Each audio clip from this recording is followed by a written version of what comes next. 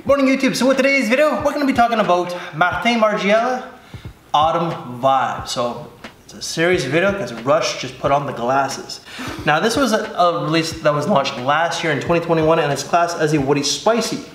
Rush, what did you get before we get into the note breakdown? Now it's been on your hand for the last 20 minutes, give or take. I like it. It does remind one of Le Labo's Santal, which you just jumped right into it. Sure. I personally don't know, but because I'm not a big fan of the brand, but a lot of people are going to state that it smells like Le Labo Santal 33. You have a bottle, I know, sacrilegious. I love my Le Labos. So I just wasn't impressed when I was in New York 10 years ago smelling it. What notes though do you get? Oh, the first thing you get is the cardamom. I mean, it's cardamom forward. All right, so top notes are going to be pink pepper and cardamom. With the meat being nutmeg, maple, but also carrot seeds, and the base is going to be cedar and moss. This opens up with cardamom and nutmeg. You're right away gonna get the woods, but it does kind of like take like a little bit of a journey where you're gonna get that maple in a sense. And that's where it differentiates from the Le Labo. Then the fact that that doesn't have the Le Labo Santal's drier than this is. This has a little bit of the sweetness from the maple. Okay, but also sweetness can come from cardamom as well. It's used like an artificial sweetener. But this kind of reminds me of like taking a hike in the woods. I think it's a great representation of fall in some ways.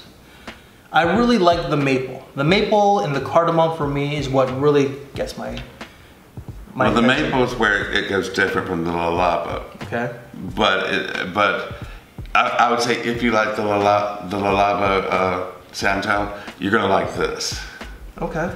Yeah, because they're traveling the same highway, but this veers off into its own direction with the maple. But I like the added maple. Yeah, same here. It's a really nice representation, and Maison Margiela does a great job when it comes to these representations. Like the names are spot on for the most part, and this is just, there's no exception to it. I really enjoyed it.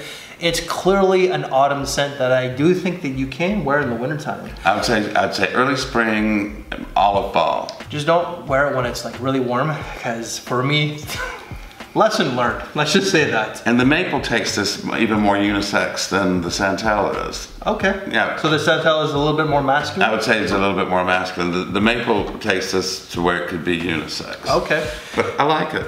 All right. Now this goes for about $125. I think at like Sephora or maybe at the Hudson's Bay Company. You can't really find these.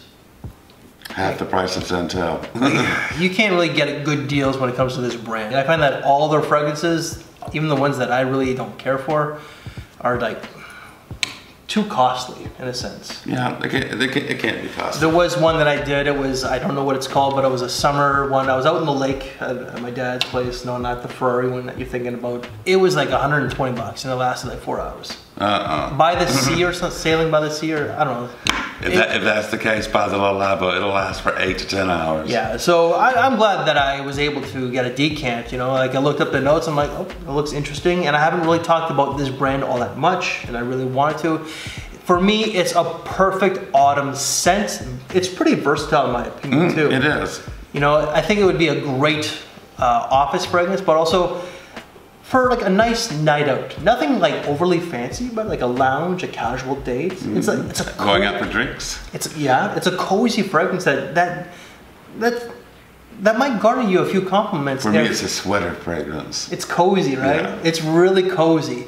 And the longevity off this was solid. I got like 9 to 10 hours with this decant itself. So with a bottle, you're really not gonna. Oh, you can't go wrong. Exactly. Get it. So I may have to go get it now. So anything else to add, Rush? I can't think of anything other than the fact that if you like Santal, you're gonna like this.